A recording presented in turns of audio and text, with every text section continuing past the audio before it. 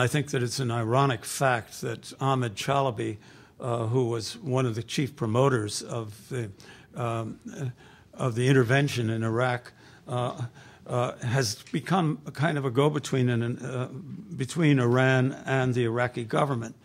And yes, there absolutely is going to be a rapprochement between a Shia-dominated Iraq and Iran.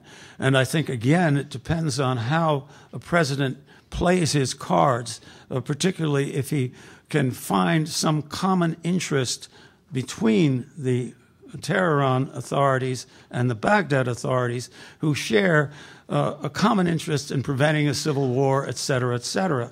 And I think that Tom Friedman had a column that I liked a lot this morning, in which he said that the collapse of oil prices has given the Americans greater leverage in dealing with Iran than they had before, and that the rabid nationalists there may be in a more flexible mood when the new president comes in.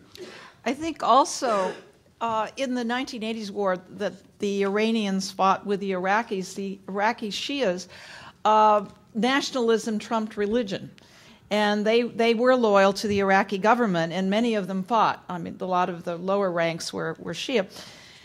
And so, but I think where you'd have to worry is if we leave and there is some sort of a civil war, then the Shia are going to have to look to Iran, because the Saudis will be behind the Sunnis, and the Turks will want to invade northern Iraq and sit on the Kurds. So I think then you're looking at a unity between the Iranian Shias and the Iraqi Shias. I mean, who else are they going to look towards?